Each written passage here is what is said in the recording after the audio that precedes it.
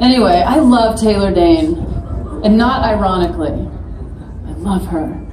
So I went back into the party, and I went up to her, and I said, "Excuse me, I'm sorry to bother you, but I just have to tell you, I love your voice." And she just turned and said, "Yeah, I don't do that anymore."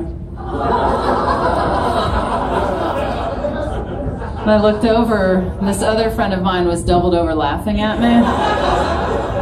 She's like, "Yeah, you just got dissed by Taylor Dayne." And it felt horrible. So I left the party.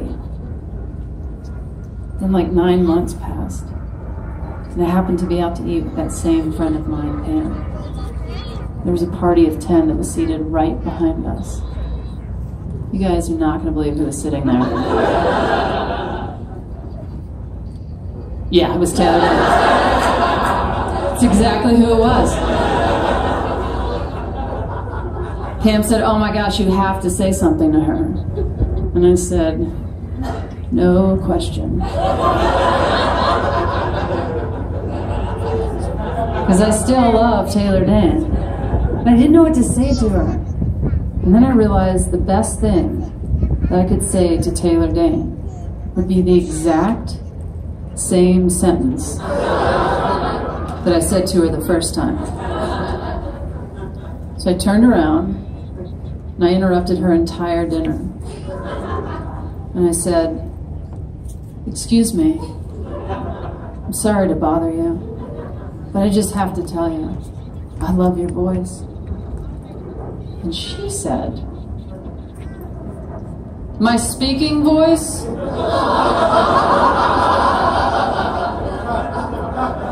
And I said, "Yes." I was sitting here with my friend. I heard someone talking behind me. I said, "I need to turn around and compliment this person on their speaking voice." And what I didn't realize at the time was that Taylor Dayne was no longer pursuing a singing career. She was pursuing an acting career, which I guess is why she was no longer accepting compliments on her singing voice. And then about a year passed. And at this point, I've told all of my friends about my run-ins with Taylor Dayne and how she's the easiest person in the world to run into. So I was at my writing partner, Kyle's house, and my phone rang, and it was Sarah Silverman. And at the time, Sarah was dating Jimmy Kimmel. Sarah called and said, "Guess who's promoting a CD on Jimmy's show tomorrow night?"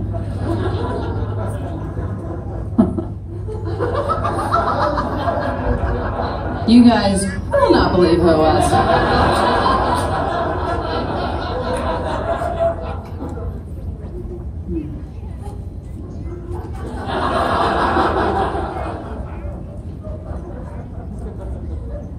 Yeah, it was.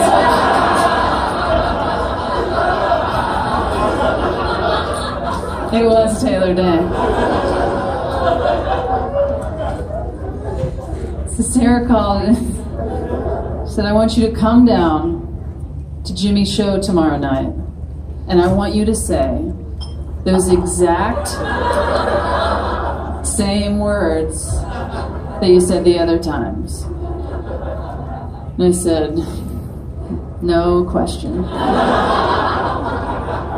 But I didn't end up having to go to Jimmy's show the next night. Because that same day, don't shake your head at me, that same day that Sarah called me at Kyle's house, Kyle and I took a lunch break, and we ordered lunch to be picked up. We walked across the street to the strip mall where the restaurant was. Kyle was walking in front of me, I was walking behind him. He walked up to the restaurant, he opened the door, he looked at this table, then he looked back at me, then he looked back at the table, and then I was like, Yeah, of course she's here.